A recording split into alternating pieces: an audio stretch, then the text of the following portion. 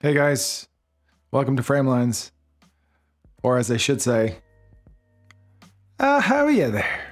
Welcome to Framelines, because I'm Irish. If this is your first time watching an episode, this is a channel that me and Josh Edgoose run. We're both street photographers based in London. I'm Irish, he's English. We get along somehow. This channel is a place where we talk about our own street photography, the street photography that inspires us. We take a look at photo books and we try and interview people. And we also talk about gear. So in this episode, I want to take a look at the Yashicamat 124 6x6 medium format film camera.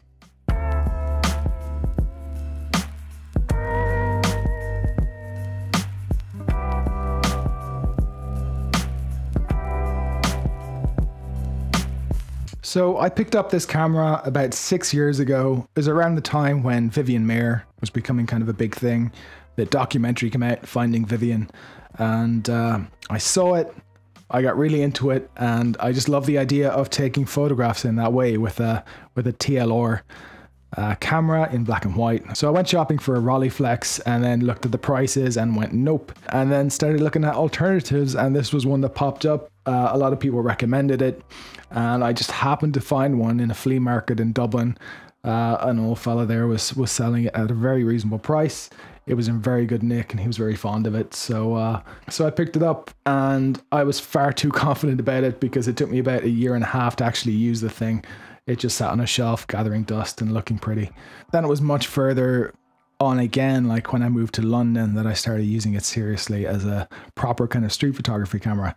So that's where I picked it up. And just to show you the kind of photos I've taken with this camera, I put together a quick slideshow. So that's coming up next.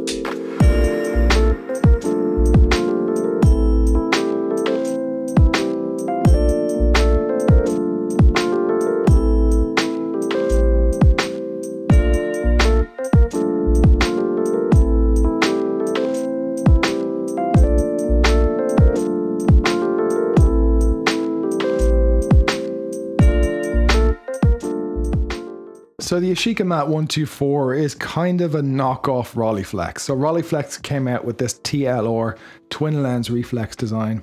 Twin lens because it's got two lenses. One lens is for looking through, and it's slightly faster. It's a 2.8. So it just allows you more light to view. So it's not as dim and it's easier to focus.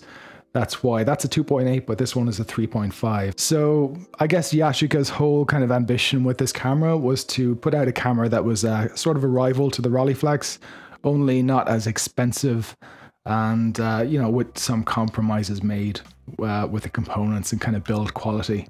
There were versions before this. So you had the Yashica LM and the Yashica B and a couple of other models, but not until the Yashicamat 124 and the 124G do I think Yashica actually nailed it. Like, it's got all the features you would expect to see on a Rolleiflex. It operates very, very smoothly, and it's even got a light meter, which to this day works. The light meter in this camera works. I haven't even serviced it in 6 years and it still works. So just to cover a couple of features on it, the main feature, I guess, is the ground glass viewfinder, which is this here. So you focus the camera by looking down into the viewfinder and using a focus knob and just kind of twisting the focus knob like this to get focus. Feels very unnatural at first, but you get used to it very quickly. And because the ground glass is so good, it almost snaps into focus, and you can kind of feel it, and you really, really adjust to it over time. And like I said, it does have a meter. So to adjust the meter, you just kind of crank these two knobs here, and you just align the aperture and the shutter speed until your two dials align. You can set your ISO on it. Yeah, it's all good to go. You don't need a light meter with this camera. Sure, you can get a more accurate reading with a light meter, but this works fine. And especially if you're using black and white, where you do have some kind of leeway in underexposing and overexposing, you can definitely get away with the meter on this. So what are my favorite things about this camera? Well, the main thing is the ground glass viewfinder. It's a completely unique way to do street photography. To look into a viewfinder that's below your waist and you're focusing as you look down is a very kind of interesting experience. And the image you get on the ground glass viewfinder, the way it just kind of snaps into focus and the clarity of it, it's like looking into the world's best OLED display, because you're seeing, you're seeing the world inside this little frame, and it's just a really amazing experience. And in using the ground glass viewfinder, you're sort of, you adapt to shooting very low. So you get a very kind of low perspective from sort of the waist upwards. And that kind of perspective, I think, is really interesting because it feels very intimate.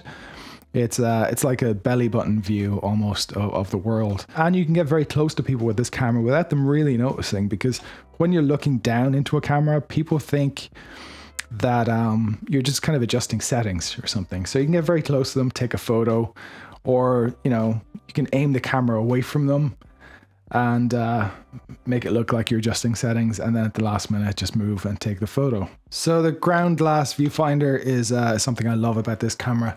The other thing is the lens. It's no Zeiss planar or sonar, but it does have a certain character of its own. It's a Yashicamat 80mm f3.5. It's not very fast, but when you shoot it at f3.5, it does give kind of a very interesting character to the image. The edges are kind of swirly and just kind of dreamy looking. But if you open it up to f5.6 or f8, it does get really sharp. It's a great little lens for a fraction of the price of a Rolleiflex. The fact that it has a meter means you don't need to buy an extra light meter. And the meter generally works pretty well. I use the meter in this for pretty much every shot that you've seen in the slideshow previous. What I might have done is just overexposed it slightly by like a stop or two, just to give it an extra bit of detail. But I pretty much do that with any light meter anyway. The shutter is almost totally silent. It's a leaf shutter. It sounds sort of like a Mamiya 7. It's just barely there. You would never notice it on a tube, for example. Even if you're sitting right beside me, I don't think you'd notice the shutter. And I've taken a bunch of photos on the tube without people really noticing. So with all that said, there are a few cons with this camera. It is prone to haze in the lens, so just kind of look out for that if you are picking up a copy. I think people might also confuse the haze with glare. It has some like really serious problems with glare sometimes. So if you're shooting into the sun, you can lose contrast. What I have done is I just picked up a Bay 1 hood, which just kind of screws off like this and screws on. I'm never going to be able to screw this back on camera.